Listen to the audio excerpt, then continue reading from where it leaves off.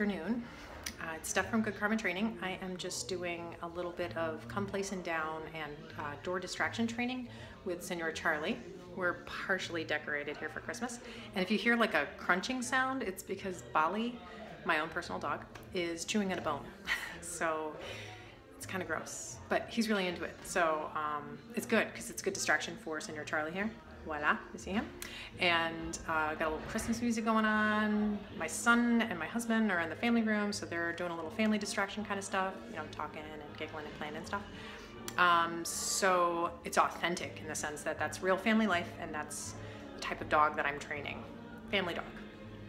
Charlie has a behavior where he will bark and jump at the doorway and on guests. So he's primarily here to resolve that.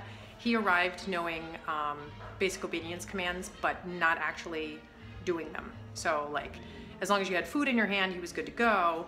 But if you take food out of the situation where he's just simply not hungry, he would blow off the command and just be like, whatever, deuces, I'm out of here, which is horrible. And I know a lot of you guys struggle with that because it's not bad in the sense that like, he was originally, you know, clicker trained with food and treats and excitement and stuff. And that idea, I think, is it's great for certain types of dogs. It's not really great for a dog that decides that they're going to blow off the command. So the idea is, you know, you can set the foundation with those tools, food and excitement and clicker and that kind of thing. But ultimately, with certain dogs, many of them, in my experience, you do need to set up some kind of like negative reinforcer to let them know it's not acceptable behavior to be blowing off commands and not being obedient. In particular, it's really not appropriate to be jumping on people, especially like family kind of people who bring kids over during holiday events and what have you. He's a big dude. He's about the same size as Bollywood, so he's very leggy and probably about like 75 pounds right in there. He's a big guy. So when he is just regularly on leash, his behavior, his instinct is to like jump up and bark and stuff like that, and mostly at people so far that I've seen. Charlie moves. Hi, Charlie. So I'm gonna tackle his leash reactivity issues, but that's gonna be a little bit later after I establish all kinds of really like awesome calmness and the stuff that I do want to see on the inside of my home. And so the chances are higher that I won't see a lot of shenanigans outside. So here's the scoop. He's gonna do come, place, and down. He's working on between a 2 and a 3. I can highlight it so you guys can see it if you can't. Not sure. Anyway, we'll work him on a 2. So if he goes bananas at the door, all I'm gonna do is just turn up the dial and press the button down and handle it, right? And you know, if he chooses not to, that's really great. Then that tells me that he understands. You know, I've had to correct him previously for doing that. So there's a chance that he's just kind of like, meh, no big deal. When I did have to correct him, I corrected him on a 34. So it was a pretty intense correction. And he understood like, oh, I don't do that at this house, right? So in order to create that pattern of behavior, when he goes home, the owners are gonna have to just turn up the remote. You know, like don't look at the number, turn up the dial, correct him. I mean, you don't have to be like yelling at him and stuff. He doesn't need that. Most dogs don't need them, to, you know, like any kind of yelling or anything like that. Just tell him no, press the button down, end of story, no drama.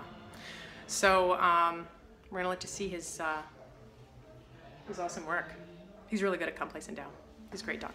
Okay, stay tuned. Come, yes, place. Good boy, down. Nope. Good boy. So I just turned him up from a 2 to a 3 because he was like, maybe I'll lay down. I don't like that. I need him to just, nope, down.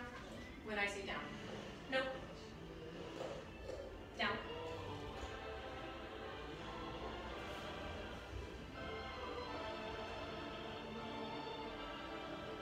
So that's kind of resistance that I'm not a gigantic fan of seeing because I know he knows the command. But I'm just using pressure, leash pressure, and remote pressure. Again, both hands. Pressure, lays down, totally cool. All right, so, okay, please. Good, sit. Yes, good dog. Down. Good. See, no resistance with down. Down. It's pretty cool. Come. Yes, good dog.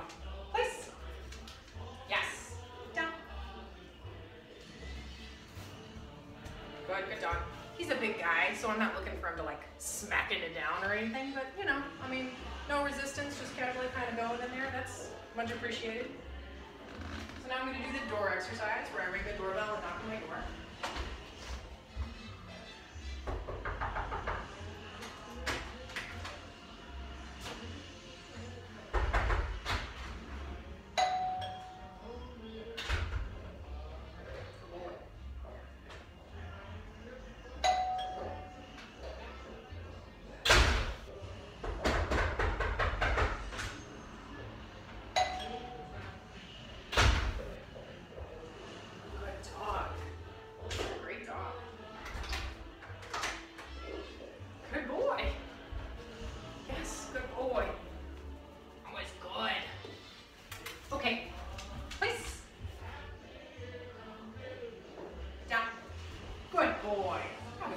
Good dog.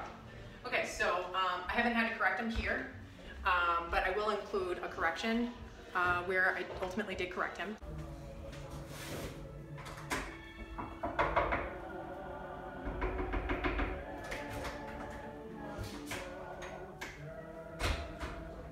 Hi. Nope. Down. Good dog. So that's the scoop. That's his update. He did get corrected for barking, and he no longer chooses to bark at the doorbell, which is pretty great.